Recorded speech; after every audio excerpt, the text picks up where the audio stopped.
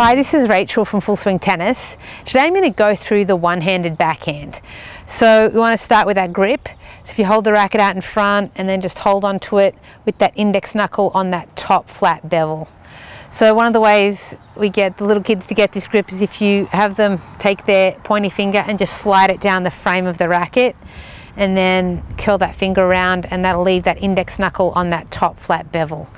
So one of the reasons why I really like this grip is because it places the palm of your hand pushing out onto the ball.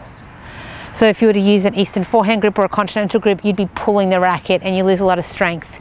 So it doesn't feel very comfortable using the Eastern backhand grip, and backhands aren't the most comfortable things to get used to start with, but I really recommend that you try and use that as early as possible. So we want to start with our racket up and our non-hitting hand is on the throat of the racket. And step one, we're just going to turn and take our racket back. So our toes are pointing to the side fence and our inside foot is behind the oncoming ball path.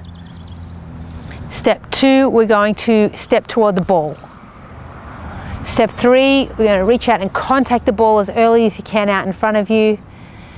And step four, you're going to come up and follow through. And one thing to note, there's no rotation with the single-handed backhand. So you basically stay side on to the net as you hit it. So again, so racket up, pivot and turn, step, contact, and follow through. So there are some tips on the one-handed backhand.